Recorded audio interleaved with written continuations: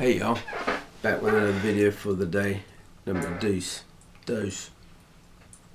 whatever, 2. Coffee, thanks Jesus.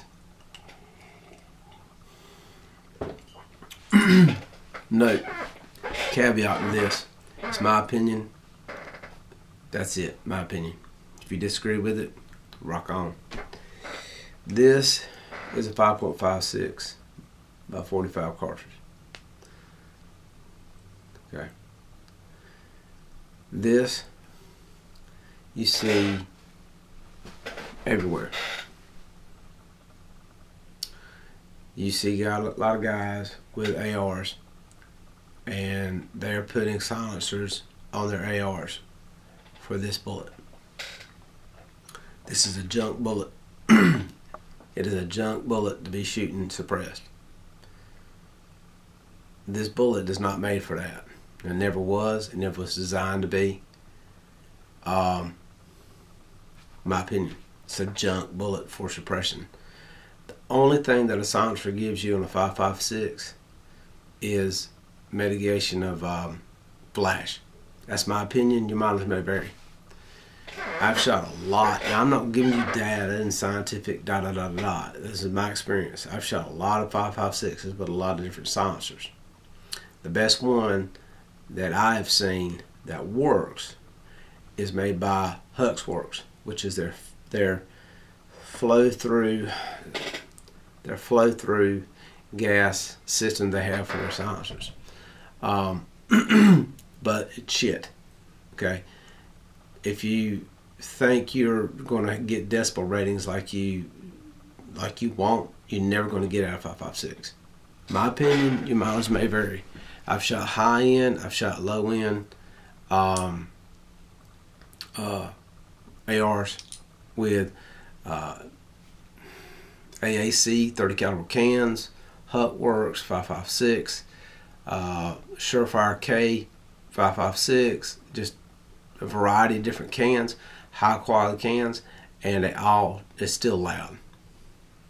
The only good thing is it mitigates flash. That's it.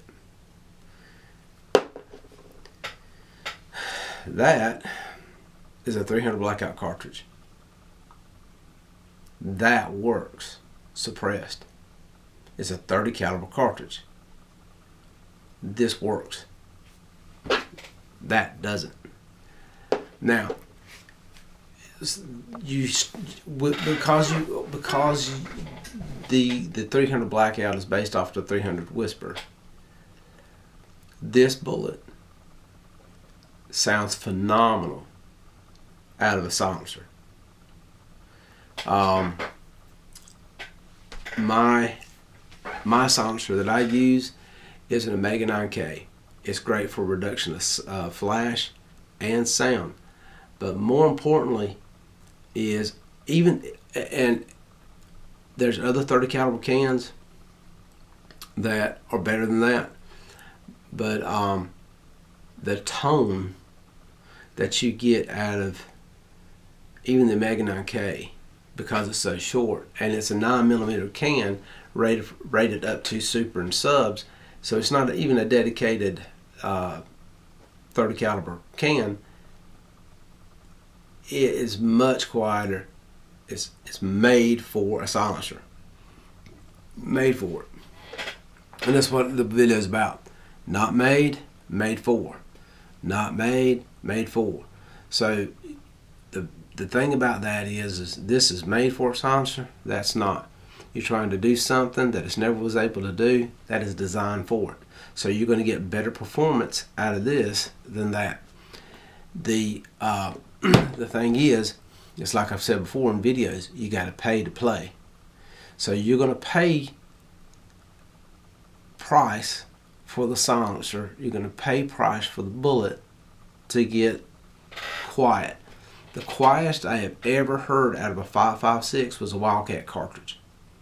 That was somebody that loaded Wildcat, that loaded their own 5.56 ammo specifically for suppression, and in an AR semi-automatic rifle, it's just garbage. But in a bolt gun, that would work. In a bolt gun and a bolt action rifle, that will work. I've seen it. I've seen guys that got their formula down right, and that is super nasty quiet. This, you don't have to do all that. You just got to pay for that. This is a lot of work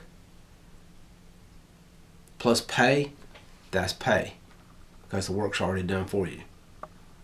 Okay, so and you can play around. The thing too is that the 300 Blackout cartridge gives you. You can play around with the grains. So like for me, I always stay 120, 125 on supers, and 220 only on subsonic. I go all the way to the 220 grain range for subsonic ammunition. And that way I know where I'm at.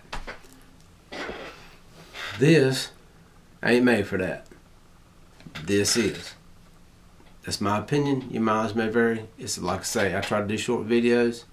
Junk on a silencer, perfect on a silencer. 300 Blackout's better than 5.56. I'll say it again, it's better than 5.56. My opinion, your mileage may vary. The only negative that these little suckers give you right now, the cheapest I've seen for 300 Blackout is $1 a round. That sucks. The 140, 145, the 150 grain stuff is garbage. I won't buy any of that.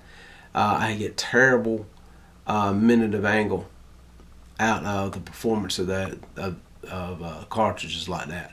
110, I can get sub him away all day long, win him away. 115, 120, 125, I get beautiful accuracy out of 300 Blackout out to 300 and 400 yards. This versus this,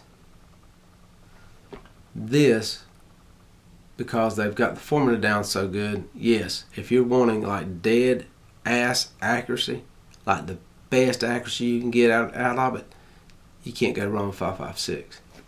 This takes work for that. But in the 300 yard line, this is beautiful. This can go toe to toe with that any day of the week. So when it comes to these two bullets, they both got a give and a take. But I'll take this one any day of the week over that one. The only reason why I buy 5.56 is because this is $1 a round. That's it. Y'all's mileage may vary, and I got some more videos coming up directly. Bye now.